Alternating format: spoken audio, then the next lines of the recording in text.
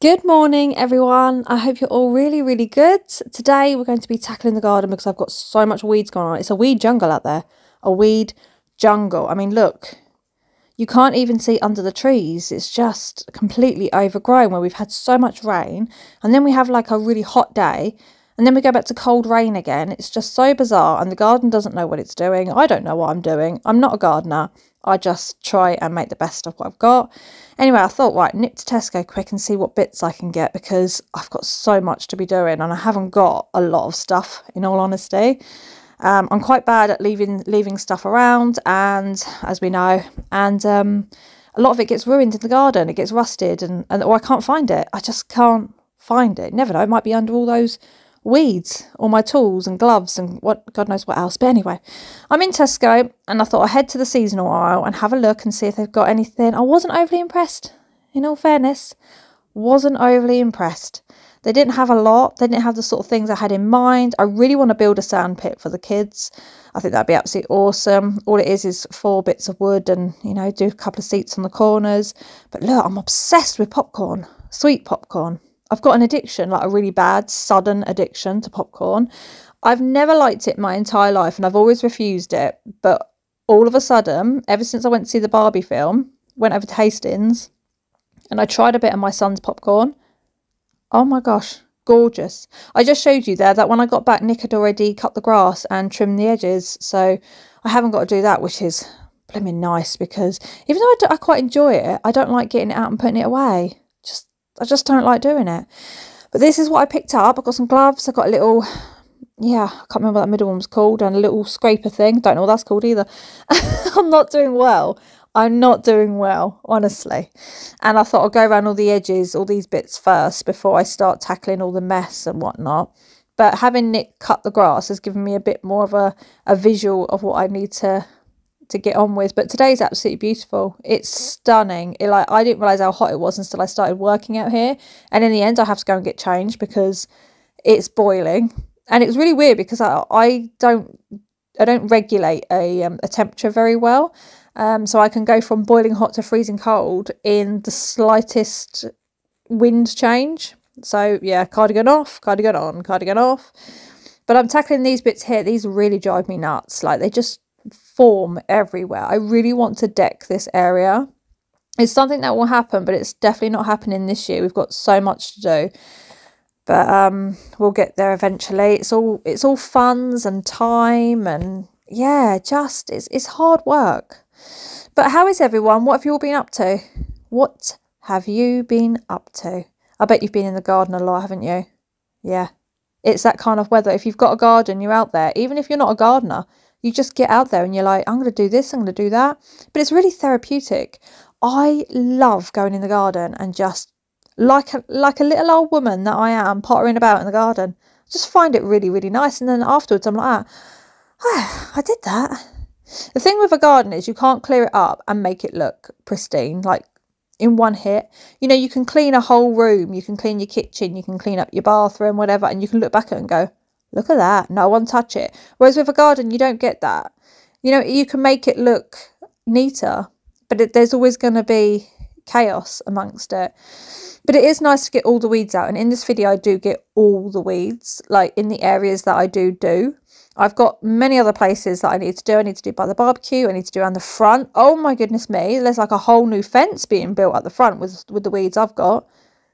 Jesus. Simba trying to get in the bag, bless him. Oh, he's in. He's in. Anyway, I thought, no, it's too hot. I'm going to have to go and get changed. So I did. And I made an absolute boo-boo here. Yeah, and I didn't realise it until literally last night when I was like trying to get to sleep. Because I thought, oh, I could do a tip run today. You know, I might do a tip run. Take all the garden stuff down. I've got to get that carpet back out of there. That's the rug I washed. The rug I washed, I had it on the trampoline to dry. And then I put it on the chair because the kids went on the trampoline and it fell off the side because I had it sort of like just rolled a little bit on the side. It fell into the mud again and I was like, brilliant, I'm going to have to rewash that. And I never did, and it rained and rained and rained and it's just gone manky basically. So £100 rug is just wrecked. And I only had it for like, I don't know, 6 months, if that. I got it last summer holiday. So yeah, there we go. But I mean, yeah, well, it is what it is. It's my own fault. I've just been a bit silly, haven't I? But here we go, just having a bit of a tidy up, going around getting all the bindweed off. It's a nightmare when bindweed goes around your roses. Now, I love growing roses, and I've got quite a few that are actually doing quite well this year, because last year I was really good at feeding them, and I've been keeping that going with like rose feed and whatnot. And the bindweed just goes around, and then you get all the thorns, and you can't untwine it very easily, and it pricks you. Anyway, something, I don't know what it was, I think it was some kind of insect. I felt sudden pain really bad in my baby finger, like going down the bone, to the point where, look at that weed I just pulled out, look.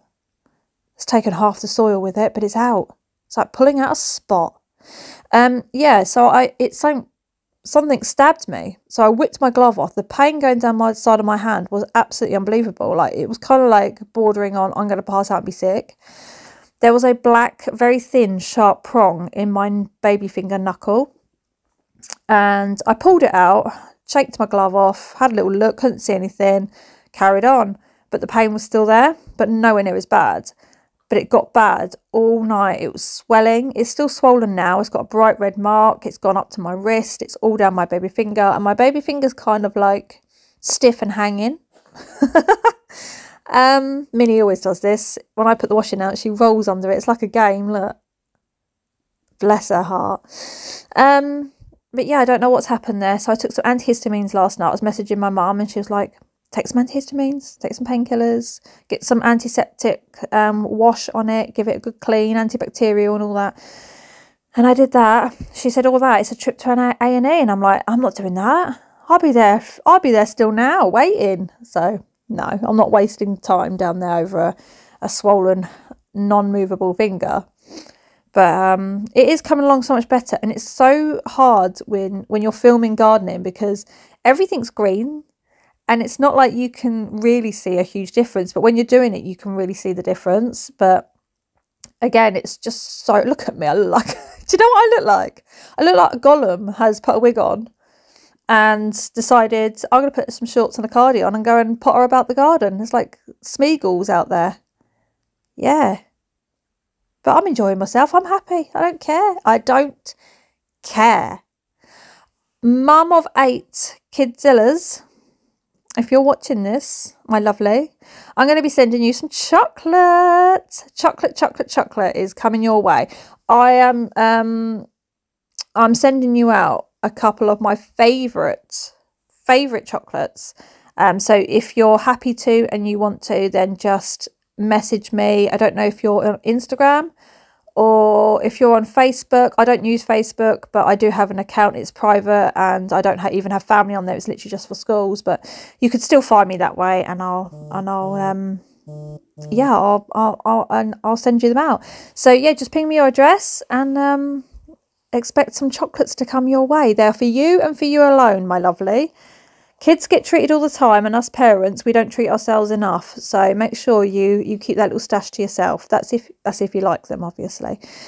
But yeah, I'm doing this patch here. I'm trying to tackle as much underneath this tree as much as possible, because this is, well, it's not a tree. This is actually a plant that my eldest son, who's now 17, when he started his first school, he was only 4. They had a fair. It's a summer fair, and he bought for, I think it was like 20p, this little plant in a pot, and he absolutely loved it, and he called it Planty. And I never knew at the time that Planty was going to turn into the absolute huge shrub that it has. Like, it is massive. It's like big as a tree. You can see it there on the right, the first green one, not the tree, not the pink one, it's the next one. But in the autumn and winter, it's beautiful because it has bright red stems. And it's actually is it a dogwood something? I can't remember. I always forget it. I search it and then I find it. I'm like, oh, that's what it's called. And then I forget it again. So I'm just giving the garden a bit of a tidy up now. I've tackled the majority of it, but I've got this shrub here. You can see it. You can see it by this thing I'm about to pick up. It smells lovely and it grows rapid. But this year, it's trying to grow amongst dead branches, so I thought I'm just going to cut it all the way back, because I know this will grow back like very quickly, and it grows into like these beautiful red little flowers, and this smells lovely. And it's a bumblebee favourite. Like, you can go out there and I'm not joking, you can have like 6, 7, 8 bumblebees all at one time, all day on this bush. So the best thing to do is just to literally cut it back, because I've had this now for years, and this also came in a tiny little plant pot which I got from the little garden shop down the road. And it grows rapid and it grows quickly, and it's a survivor, that one. That is a returner, let me tell you. If I can remember what it's called, I'll mention it, but I don't remember what this one's called at all. And yeah, so I'm cutting it all the way back. One time I pulled it all the way out, like all the root, everything, and I resoiled this whole area, and it's grown back again. So once you've got one, I think there's literally no hope of getting rid of it. Not that I'd want to, because it is really nice. But this is absolutely jammed with bindweed, prickles. We grew strawberries once, and we still get all the prickly vines and everything that came off that. That comes all the way along. And yeah, whatever's growing next door, because there's no one there, it's all coming through the fence. And I pull a bindweed and I'm literally pulling out from the other side. It's madness, absolute madness. But once I've got all this cleared, I'm going to get a mixture made up. I've taken notes of everything that you've told me about trying to tackle all these weeds. I've made notes of them, and I'm going to make up in my kitchen some little combination, like some crazy little Smeagol witch in there.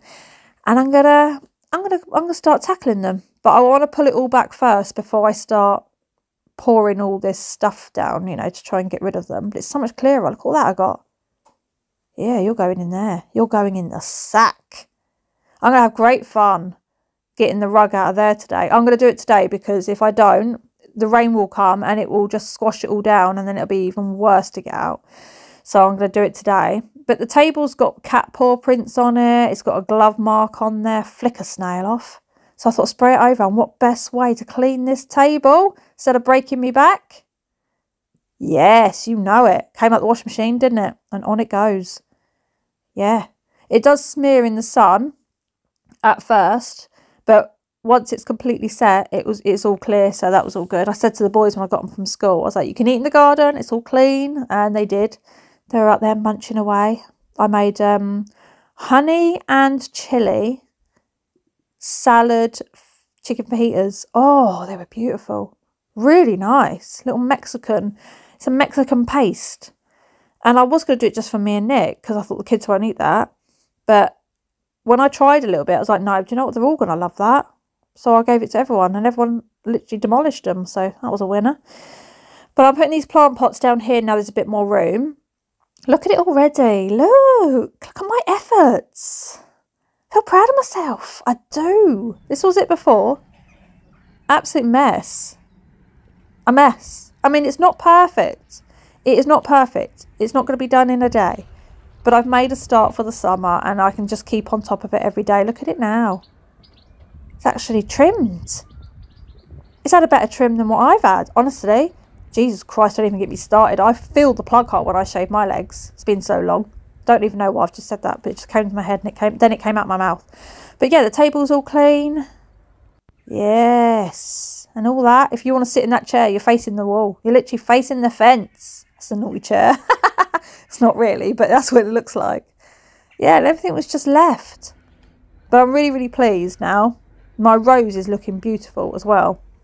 Absolutely gorgeous. I pulled that from the front of the house and brought it to the back, and it's actually growing bigger now because it's getting all that sunshine. And yeah, he's made himself at home there, that one, or shall I say she? It's more of a she, isn't it? Yeah. But the walkway bit here isn't done fully, but at least I can actually get under there and yeah, continue it. Maybe even plant some stuff under there once I've put all the weed killer and that down. But it's looking better. It's a gorgeous day. And yet again today we've got another gorgeous day. So let me know what you're up to. And I'm probably going to be here doing a bit more. Yeah. Look at him. Ain't he gorgeous? They follow me everywhere. Thank you so much for watching, and I will see you all in my next one. Don't forget, mum to 8 Kidzillas. Give me a message and I will send that out to you. And I'll see you all in my next one.